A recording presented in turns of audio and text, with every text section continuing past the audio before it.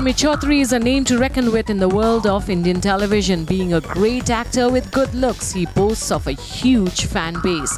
Gurmeet might be a huge name in the world of television, but he had to struggle a lot to get where he is today. Gurmeet had come to Mumbai with the dream of becoming an actor, but he had to take up menial jobs to sustain. He had even worked as a watchman in a store in Colaba. Well, in an interview, Gurmeet has said that he wanted others like him to get inspired and not let any obstacles deter them from achieving their dreams. Hailing from an army family, Gurmeet Choudhary wanted to become an actor since childhood. His stint in modelling got him the title of Mr. Jabalpur. After slogging and auditioning, he bagged the character of Bhagwan Ram on Imagine TV.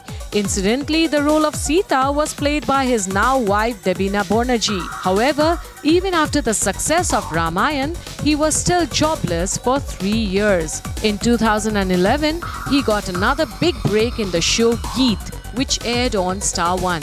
The character of Man Singh Khurana gave him unprecedented popularity, and that was the turning point in his life. After that, he was part of another show called Punar Viva. He also participated in reality shows such as Khatron Ke Khiladi and Jhalak Dikhla Ja. He made his Bollywood debut with the movie Khamoshiya, but it wasn't that big a success. Right now, he is happy for his wife Debina is pregnant, and the couple is going to welcome their first child soon.